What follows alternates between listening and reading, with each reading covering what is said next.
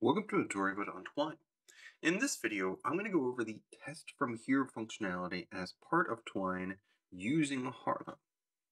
That's a little bit of a complicated sentence, but the reason why I phrased it that way is because the functionality provided to us is from Harlowe, but we are using it through the test from here button that's within Twine. So let me show you what I mean. So whenever we're editing passages, we have undo, redo, tag, size, rename, and this button right here, test from here. The test from here will start the story from that particular passage and also put it in debug mode. So pretty commonly, when we have complex stories or we have lots of different style stuff going on, particularly things like enchantments within Harlowe, we often want to test things from a certain perspective or start it from a particular passage. And this allows us to do it, but as soon as we start doing it, it's going to show us lots of information that can be really confusing for beginning users. So I'm going to go ahead and click on it to show us what it looks like. So it's showing us the result, enchanted text right here, and it's also got a little bit of a menu down here. And the first thing it's going to show us is variables. It's the default right here, and we can sort by type, name, scope, and value. So remember, when we're talking about variables within Harlowe, we have multiple types of values. Put another way, we have lots of different data structures we can use, things like data maps, data sets, and arrays, and of course also strings, and also things like numbers. So we can sort things by the type, and right here I just have one, or the name, or the scope. So sometimes, especially when we're using temporary variables, we might have them inside the hooks of other corresponding macros, or their corresponding hooks inside hooks.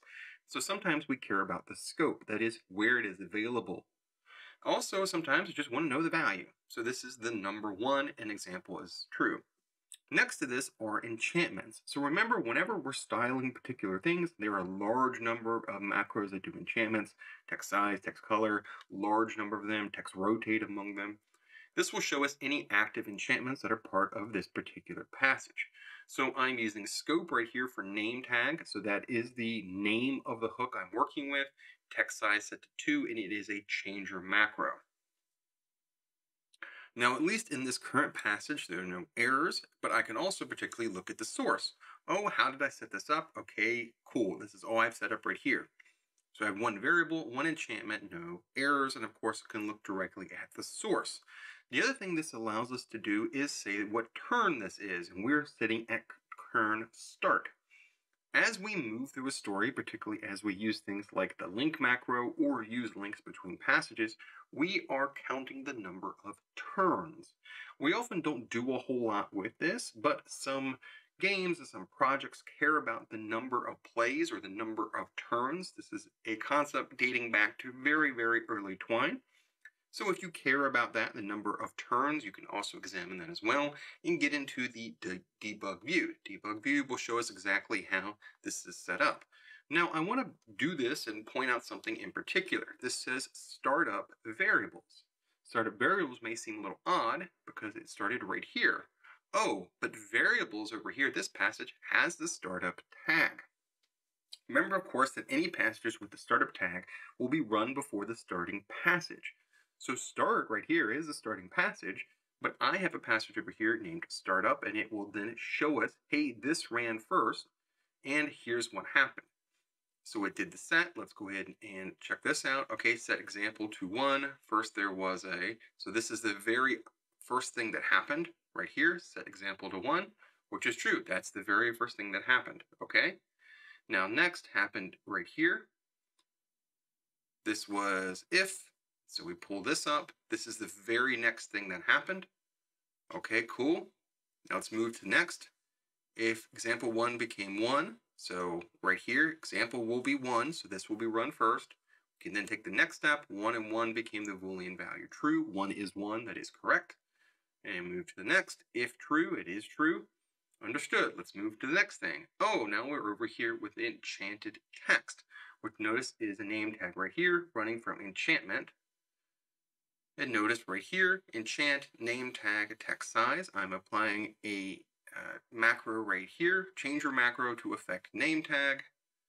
Notice text size 2, enchantments, Understood. So if we want to, we can use the debug view to walk through each thing step by step by step to see exactly what happened. Doing that, though, requires us understanding a bunch of other things that we didn't quite have, or most people generally don't have when looking at this, which is to say understanding the difference between the types of values for variables and also how enchantments work to different degrees and working with particular tags within Harlowe. So we are using this debug view to walk through this. Now I'm going to show this thing over here, the DOM, or what's called the DOM, the Document Object Model View. And it looks like this, which is an incredibly complicated view right here. This shows us all the underlying HTML, the document object model, of what Harlowe produced. So notice we see sidebar right here. We see passage, include, expressions, hooks, and all kinds of things. Generally, though, we don't really care about that, but we might, in a much more advanced project, target those particular things or do something with that particular HTML. But at least in this example, we're not doing anything. So let's return back to where we were. So let's say I change this to 0, and I test from here. So notice we're getting no output, but down here we see example is the number 0, and that's exactly what we expected to see. Now let's introduce an error, and I'm going to test from here. Now we're going to say set 0 to 0, and now it's getting really confused. So notice though there are no variables, which is correct, and there's also no errors. So pretty commonly test from here can't detect errors when we have not correctly written code. So something to be very careful of. It was not sure what that meant. So if I add an extra parentheses right here, test from here, notice this is not an error as far as it's concerned, but we've introduced a little bit of a problem here. So some of the errors are not always caught by this debug tool, and in fact are part of the common problems that we might find when we write in Harlowe, which is why I did a previous video on talking about common issues we can run ourselves into. That is, we can forget the correct symbols or not have enough or sometimes too many symbols in this particular case. So be careful about that. The test from here, the debug mode will not always catch those things. So we have right here, when we did test from here, a complete breakdown of what we expected to do. Sorry, I'm testing from over here. Here we go. And now we have a setup right here. So remember then, as we're working through this, always double check things. Test from here can be an incredibly powerful tool, right? We can test directly from a particular passage, but be careful, we can get ourselves into problems, as I just showed right here, where sometimes the errors are not always catching correctly. So it's always a good idea to balance test from here with build play and make sure things are set up exactly as we expect to see them, right? Is this the startup we expect to see right here?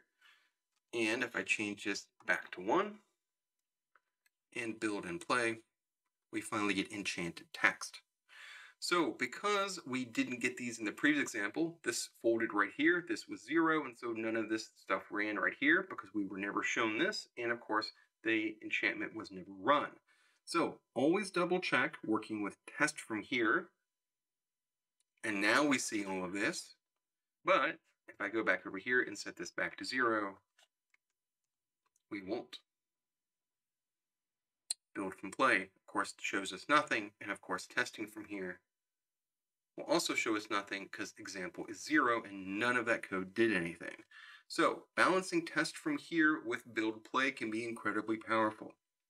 Use our knowledge of how Harlowe works, right? Working with not only the startup tag, but working through build play is an incredibly powerful tool, and also build test, which does the same thing we just saw, and also test from here and our knowledge of that, which can be very, very powerful, showing us variables and enchantments and other things, but we always kind of rely on human knowledge under the hood to understand exactly what we're doing, checking for those common issues, double checking things like colors and everything matches the way it's supposed to, but test from here, another really powerful tool in our toolbox for better understanding debugging within Harlowe 3.3. Thanks for watching.